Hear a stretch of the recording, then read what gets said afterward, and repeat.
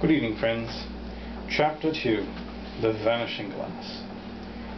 Good evening, friends. Chapter 2, The Vanishing Glass. Nearly 10 years had passed since the Dursleys had woken up to find their nephew on the front step. But Privet Drive had hardly changed at all.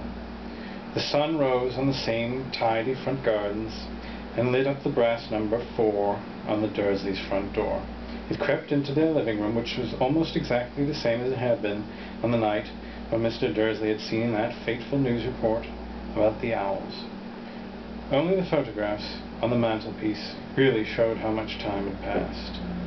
10 years ago, there had been lots of pictures of what looked like a large pink beach ball wearing different colored bonnets, but Dudley Dursley was no longer a baby, and now the photographs showed a large blond boy riding his first bicycle on a carousel at the fair, playing a computer game with his father, being hugged and kissed by his mother.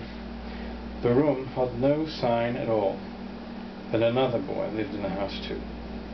Yet Harry Potter was still there, asleep at the moment, but not for long. His Aunt Petunia was awake, and it was her shrill voice that made the first noise of the day.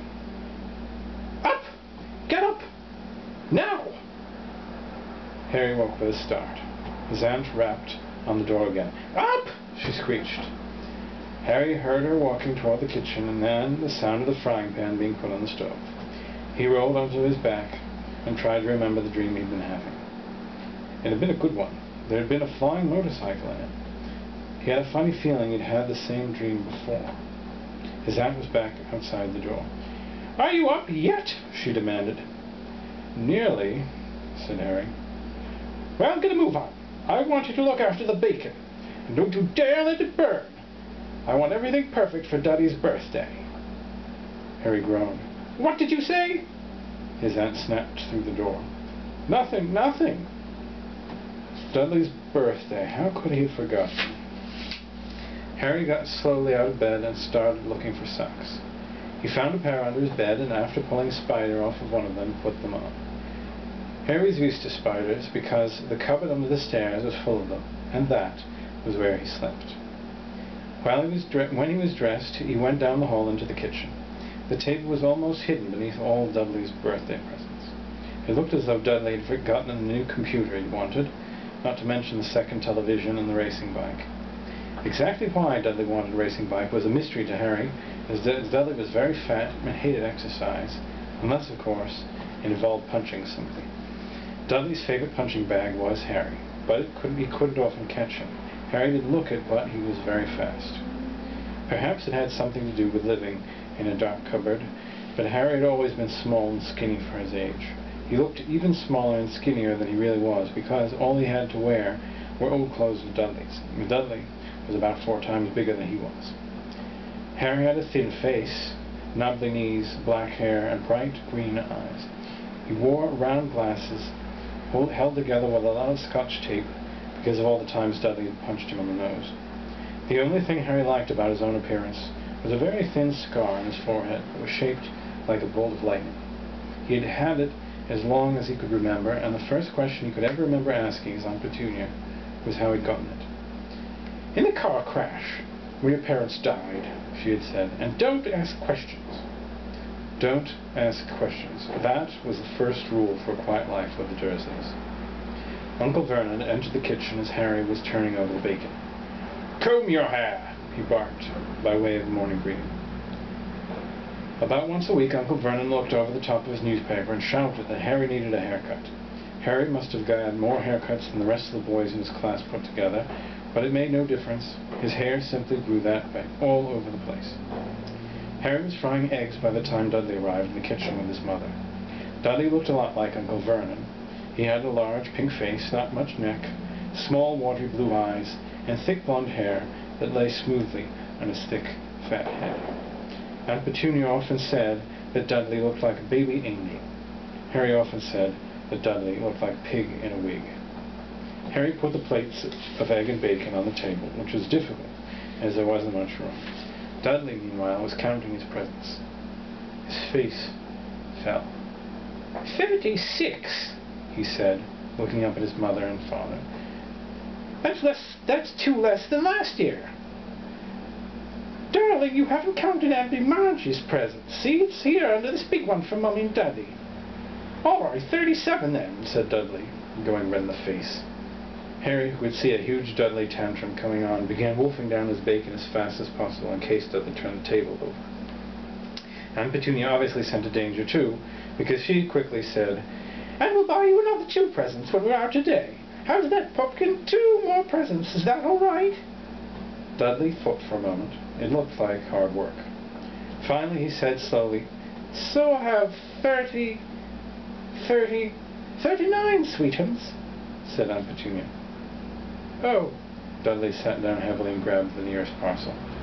"All right then." Uncle Vernon chuckled. "Little Tyke wants his money's worth just like his father. Attaboy, Dudley." He ruffled Dudley's hair. At that moment the telephone rang, and Aunt Petunia went to answer it while Harry and Uncle Vernon watched Dudley unwrap the racing bike, a video camera, a remote-control airplane, 16 new computer games, and a VCR. He was ripping the paper off a gold wristwatch when Aunt Petunia came back from the telephone, looking both angry and worried. "Bad news, Vernon," she said. "Mrs. Fig's broken her leg. She can't take him." He jerked her head in Harry's direction. Dudley's mouth fell open in horror, but Harry's heart gave a leap. Every year on Dudley's birthday, his parents took him and a friend out for the day to adventure parks, hamburger restaurants, or the movies. Every year Harry was left behind with Mrs. Fig, a mad old lady who lived 2 streets away. Harry hated it there. The whole house smelled of cabbage, and Mrs. Fig made him look at photographs of all the cats she'd ever owned. "Now what?" said Aunt Petunia, looking furiously at Harry as though he'd planned this. Harry knew he ought to feel sorry that Mrs. Fig had broken her leg, but it wasn't easy when he reminded himself it would be a whole year before he had to look at Tibble's, Snowy, Mr. Paws, and Tufty again. "We could phone Marge," Aunt Vernon suggested. "Don't be silly, Vernon. She hates the boy." The Dursleys often spoke about Harry like this, as though he wasn't there. Or rather, as though he was something very nasty that couldn't understand them, like a slug. "What about, what's her name, your friend, Yvonne?" "On vacation in Majorca," snapped Aunt Petunia. "You could just leave me here," Harry put in hopefully. He'd been able to watch what he wanted on television. He would be able to watch what he wanted on television for a change, and maybe even have a go on Dudley's computer. Aunt Petunia looked as though she'd just swallowed a lemon. "And come back and find the house in ruins," she snarled. "I won't blow up the house," said Harry, but they weren't listening. "I suppose we could take him to the zoo," said Aunt Petunia slowly, "and leave him in the car." "The car's new. He's not sitting in it alone." Dudley began to cry loudly. In fact, he wasn't really crying. It had been years since he'd really cried, but he knew that if he screwed up his face and wailed, his mother would give him anything he wanted. "Dinky Dudley Dums, don't cry. Mummy won't let him spoil your special day," she cried, flinging her arms around him. "I don't want him to come," Dudley yelled between huge pretend sobs. "He always spoils everything." He shot Harry a nasty grin through the gap in his mother's arms. Just then the doorbell rang. "Oh, good Lord, they're here," said Aunt Petunia frantically, and a moment later Dudley's best friend, Pierce Pocus, walked in with his mother. Pierce was a scrawny boy with a face like a rat. He was usually the one who would hold people's arms behind their backs while Dudley hit them. Dudley stopped pretending to cry at once. Half an hour later, Harry, who couldn't believe his luck, was sitting in the back of the Dursleys' car with Pierce and Dudley, on the way to the zoo for the first time in his life. His aunt and uncle hadn't been able to think of anything else to do with him, but before they left, Uncle Vernon had taken Harry's side. "I'm warning you," he'd said, putting his large purple face right up close to Harry. "I'm warning you now, boy. Any funny business, anything at all, and you'll be in that cupboard for now till Christmas." "I'm not going to do anything," said Harry, "honestly." But Uncle Vernon didn't believe him. No one ever did. The problem was, strange things often happened around Harry, and it was no good telling the Dursleys that he didn't make them happen. Once, Aunt Petunia, tired of Harry coming back from the barber's looking as though he hadn't been there at all, had taken a pair of kitchen scissors and cut his hair so short he was almost bald except for his bangs, which she left to hide that horrible scar. Dudley had laughed himself silly at Harry, who'd spent a sleepless night imagining school the next day, when he was already laughed at for his baggy clothes and taped glasses. Next morning, however, he had gotten up to find his hair exactly as it had been before Aunt Petunia sheared it off. He had been given a week in his cupboard for this, even though he had tried to explain that he couldn't explain how he had grown back so quickly. Another time, Aunt Petunia had been trying to force him into a revolting old sweater of Dudley's, brown with orange puffballs. The harder she tried to pull it over his head, the smaller it seemed to become, until finally it might have fitted a hand puppet, but certainly wouldn't fit Harry. Aunt Petunia decided it must have shrunk in the wash, and, to his great relief, Harry wasn't punished. On the other hand, he had gotten into terrible trouble for being found on the roof of the school kitchens. Dudley's gang had been chasing him as usual, when, as much to Harry's surprise as anyone else's, there he was, sitting on the chimney. The Dursleys had received a very angry letter from Harry's headmistress, telling them Harry had been climbing school buildings. But all he tried to do, as he shouted to Uncle Vernon through the locked door of the cupboard, was to jump behind the big trash cans outside the kitchen doors. Harry supposed the wind must have caught him in mid-jump. But today, nothing was going to go wrong. It was even worth being with Dudley and Pierce to be spending the day somewhere that wasn't school, his cupboard, or Mrs. Fig's cabbage-smelling living room. While he drove, Uncle Vernon complained to Aunt Petunia. He liked to complain about things.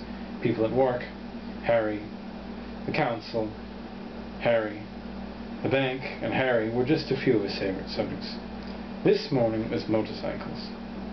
"Roaring along like maniacs, the young hoodlums," he said as a motorcycle overtook them.